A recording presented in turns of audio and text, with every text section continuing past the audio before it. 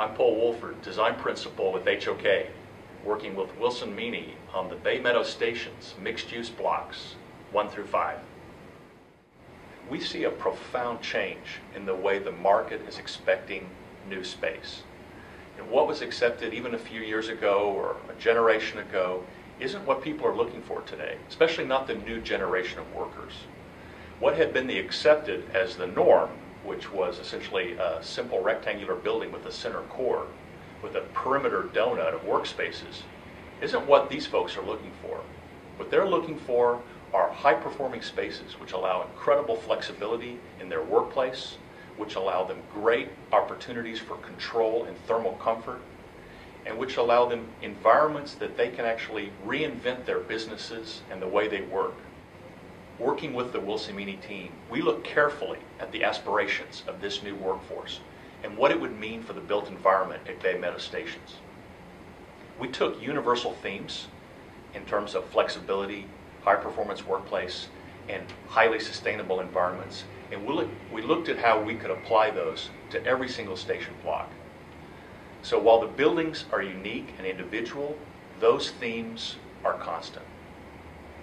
How the station blocks respond to those market pressures and demands were evidenced in the way that we configured the floor plate.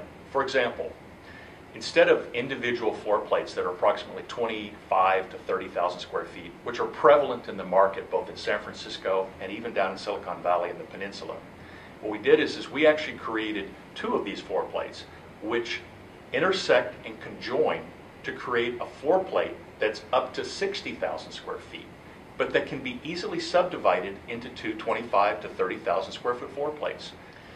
We looked for taller floor-to-floor ceilings.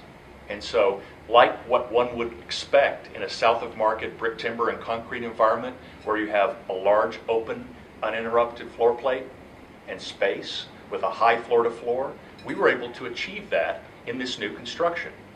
We did that by using a flat slab concrete system which expresses the structure. So when you're in this environment and you walk in, you're actually going to see nearly 12 feet open between the floor and the underside of the slab above you.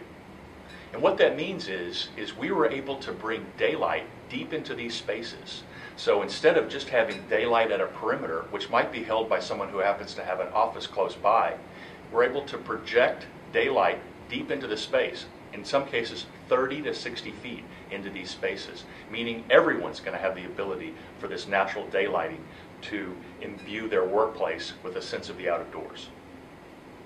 One of the things that the new workforce is looking for is the ability to live, work, play, and stay in an environment that's all mixed up together. That's one of the geniuses of this project. It really is.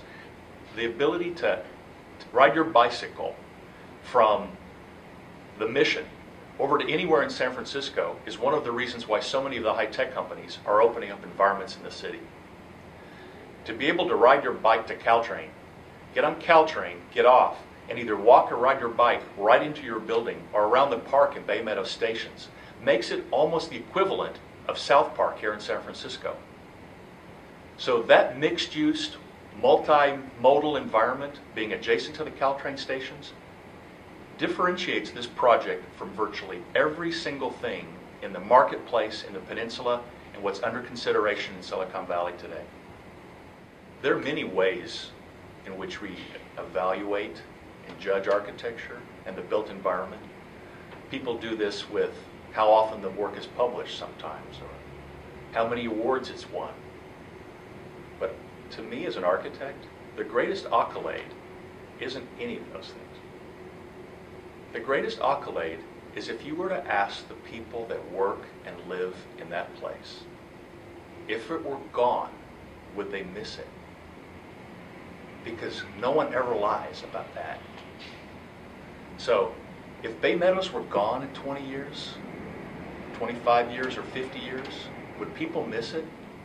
I think the answer is yes. They're going to love this.